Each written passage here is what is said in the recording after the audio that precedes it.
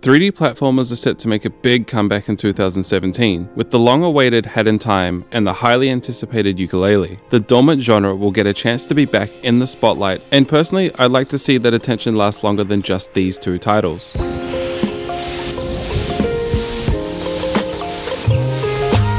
Modernizing a genre that hasn't been relevant in some time can be quite an undertaking. One genre that managed to have a successful, if rocky, comeback was the 2D platformer, with games like Spelunky, Super Meat Boy, and even Nintendo going back to the roots of its beloved mascot with the new Super Mario Bros. Series. The exception of Mario aside, those games aim to bring 2D platformers back with a new twist in gameplay, bucking old trends while still keeping the retro aesthetic alive with their art styles, music, etc. Shortly after people had faith in 2D platformers again, there was an oversaturation of the genre, small indies pumping out quick, cheap pixel platformers to try and bank on the next nostalgia trip from consumers. While I applaud anyone for getting into game development in the first place, it can be a bit tiring to see the same thing done over and over again. Of course, there will always be diamonds in the rough. We were treated to many creative titles that looked outside the source material of side-scrolling classics to bring fresh elements, additions, and ideas. Every genre sees oversaturation and cheap clones to some extent, but given the easy nature of development, 2D platformers suffered as a result. So what does this mean for the future of 3D platformers?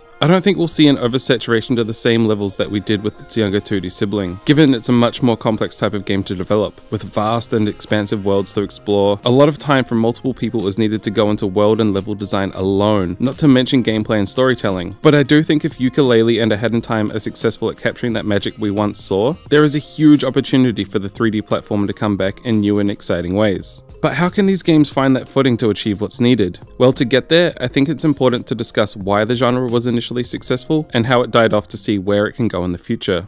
It's important to lay out exactly what I mean by 3D platformer. You might have a different definition, but for the purpose of this discussion, what I mean when I say 3D platformer is a game that requires progression through collecting a certain number of specific items to unlock new pathways in an explorable 3D world, sometimes known as a collectathon. Much like there currently is open world being shoehorned into every single game today, or RPG elements were a hot sales ticket a few years ago, platforming was a means to attract customers to a game. So while there are platforming in some action games like Shadow Man or Ratchet & Clank, they aren't necessarily 3D platformers by the definition I'm using here. While big expansive worlds were available before the inception of Super Mario 64, with games such as Dragon Quest, Final Fantasy, and The Legend of Zelda, it was the first to open a fully 3D world to run and jump around in at mostly the player's leisure. Of course, there were gated areas accessible only after collecting a certain amount of stars, but there was enough of Peach's castle and courtyard unlocked from the get-go to satisfy the early expectations of exploration. As more and more developers caught onto the trend of collectathons, there was a bigger push to try new things, with Spyro's flying mechanics, Donkey Kong's multiple playable characters, even Jak and Daxter put vehicles in the mix. Collectathons stayed strong all through the 5th gen, and even the 6th with Jak and Daxter and Super Mario Sunshine. But as technology evolved, so did the ideas developers could now cook up. There was a progression seen in the idea of an open world with collectibles, but the platforming had gotten lost in the process. Grand Theft Auto 3 presented a huge sandbox that offered a playground of destruction like nothing we'd seen before. As the series grew with Vice City and San Andreas, so did the hungry desire for more games like it. Jak and Daxter ditched their efforts of a pure platformer in their second title, incorporating the stylings of GTA into its world, to move away from the past and evolve with the ever-changing industry. As open world sans platforming became more and more desirable by players, 3D platformers slowly faded away into nostalgic memories. Mario continued to carry the torch with the Galaxy series, but that felt less like what we once knew and just a perspective shift from classic 2D games to linear 3D levels with hub sections. Don't get me wrong, these are fantastic experiences on their own, but don't feel like the full 3D platformer experience that once was. Big shiny worlds that offer progression through, surprise surprise, collection is the crux of the 3D platformer. It feels the deepest desire to find every nook and cranny in a world to get all those little secrets. But unfortunately, this alone won't fly if there's to be a resurgence. Nostalgia can only carry an idea so far before it feels stale, and I don't think amplifying what existed in the past is the answer either. The industry is already oversaturated with big worlds with nothing to do in them. Even with collectibles, solid level design needs to be at the forefront. Developers need to learn from the success stories of the 2D platforming comeback, borrowing from all the genres and breakout games that came and went. As these worlds have the ability to become bigger than we could ever imagine back in the 90s, developers need to make sure players don't get overwhelmed and lost. Since older games were limited by technology, sectioning off worlds made the process of keeping players focused a lot easier. Using minimaps, screen clutter, and other overused techniques seen in current open world games would distract from what the heart of these games originally stood for. Instead, they would need to look at using very clear-cut landmarks, eye-catching details, and even musical changes across maps to keep players on track. While not all original 3D platformers were on the Nintendo 64, it's an easy association to make with the genre, and it's no secret that the controller was not great for what the games tried to accomplish. Namely, the jank camera control. Trying to navigate a 3D space with only one stick didn't lend itself to the most friendly of world navigation, and while some other later counterparts had twin sticks for extra camera maneuverability, there was never a perfect realization of a camera in a 3D platformer. Although controller and camera technology hasn't advanced too much since the tail end of the last era of the genre, let's hope current and future developers learn from the small missteps of the past to not let wonky cameras ruin what could be overall good experiences.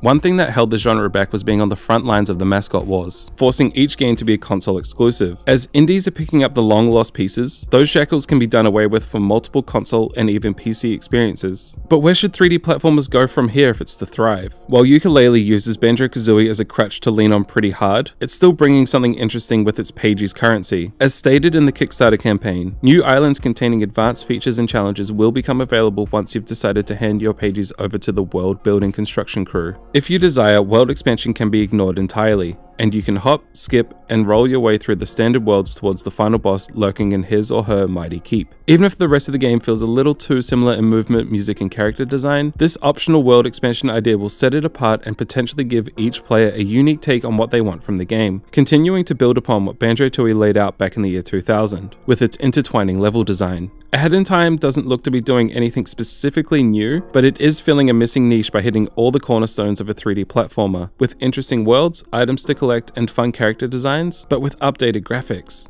For it to succeed, it needs to introduce some unique mechanics or some truly different levels. And from the latest trailer as of this video, the DJ world seems to hit that pretty well. But what about after these two? If no one switches up the formula like we saw with some 2D platformers, the collectathons are in danger of being left dead in the water again. With longer and more expensive development cycles, it'll be harder to push games, and no one will want to run the risk of developing a game that people have already lost interest in. While the 3D platformer never officially went away after its inception, it certainly hasn't retained popularity like during the beginnings of the polygonal era. But with two high-profile titles on the horizon, there's a resurgence set in motion, and I personally hope that momentum can be kept up over many years to come. Hey, this is not something I've done before, but as I probably put somewhere in this video that there is a channel update, and that update is I'm launching Patreon. It's nothing too exciting, sorry, but yeah, if you want to support the channel, completely optional, up to you, whatever. I'm not really doing tiers. There's one tier, it's $1.